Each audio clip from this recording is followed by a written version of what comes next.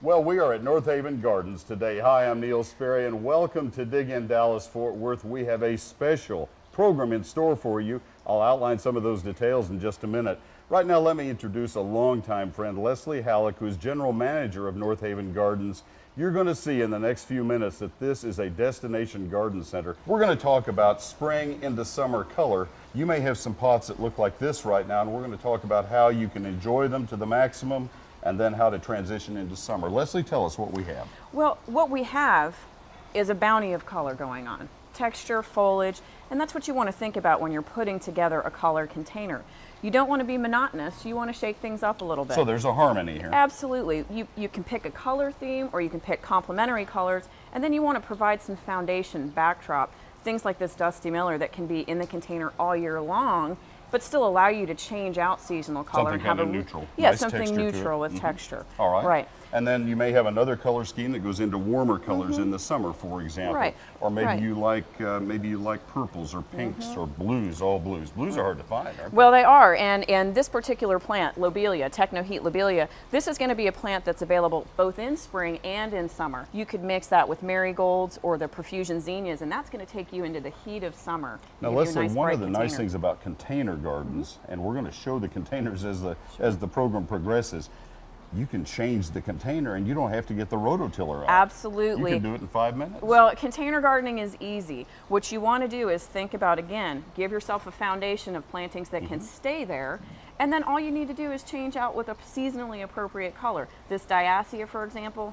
great in spring and fall. In summertime, you can pop in the lobelia or the profusion zinnias, angelonia, more heat-tolerant plant material, and it really doesn't take very much work. So our friend, Jimmy Turner, has a phrase for containers. Do you mind if I quote him? Go ahead. He says you want to have a thriller, this would be the thriller, you want to have a spiller, and you want to have a filler. Right. And that really is cool. Exactly, and we actually promote that here at the Garden Center too. I'll it's a bet you very do. easy way for people to put together. We also do containers for you to use as examples, so you can come in and copy the container. And these are just a few examples of those. So we have herbs, we have color, we have black petunias, black velvet petunias, and we have this thing called Phantom. Phantom. This is in the same series as the black petunia that's come out, and those will be available again in fall. So remember, a lot of these springtime plants will repeat in fall. Don't forget about using herbs. This is bronze fennel. There's your spiller. Here's some thyme as your spiller. Yeah. Exactly. So you can also harvest from your containers by mixing edibles and herbs in with your beautiful color. What about the soil mix? What do you do? The soil mix needs to be not too heavy, not too light.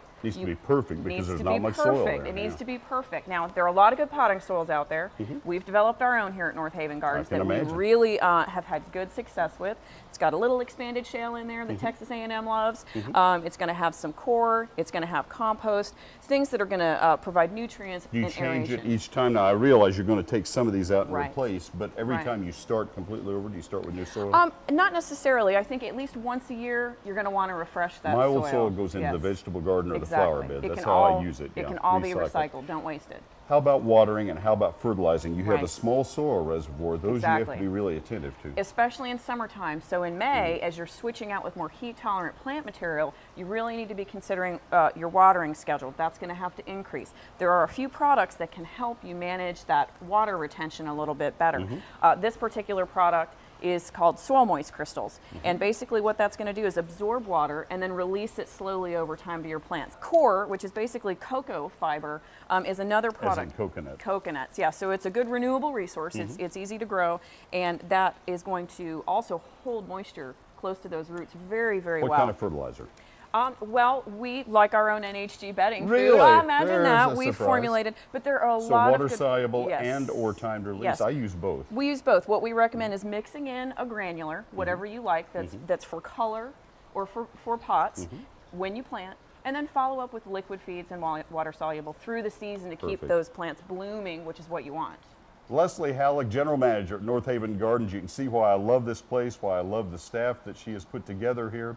You need to go to independent retail garden centers. That's where you will get the kind of localized advice of what will grow in the summer and what won't grow. That's important to you.